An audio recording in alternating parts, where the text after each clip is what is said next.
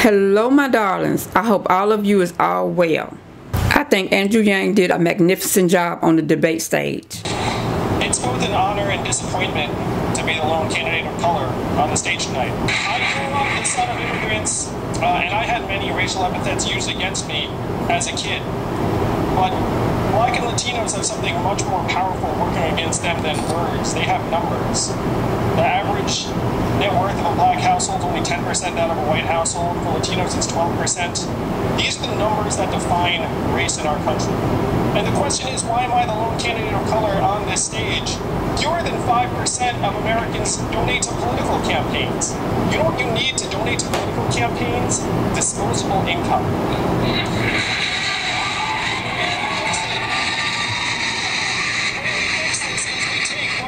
King's message of a guaranteed minimum income, a freedom dividend of $1,000 a month for all Americans. I guarantee if we had a freedom dividend of $1,000 a month, I would not be the only candidate of color on this stage tonight. Andrew Yang recognized that Cory Booker was not on the debate stage, and there was no black people on the debate stage, on the president debate stage. I liked that he recognized that. Black Lives Matter tweeted the same night that they really liked that. Appreciate that. I liked the way Yang admitted why Donald Trump became in office in the first place.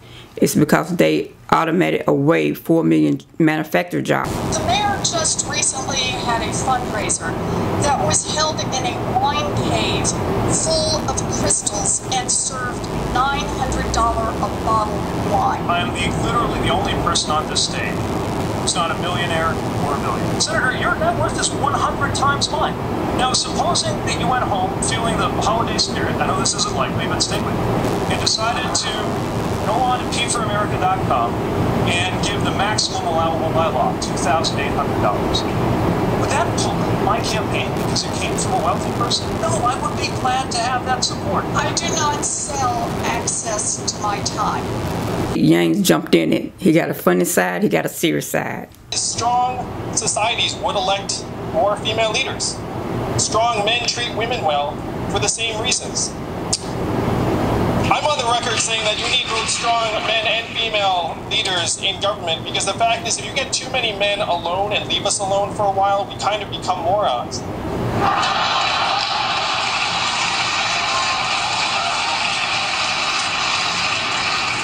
So it's related to our campaign finance rules, because right now the fact is we operate in a fundamentally anti-woman marketplace.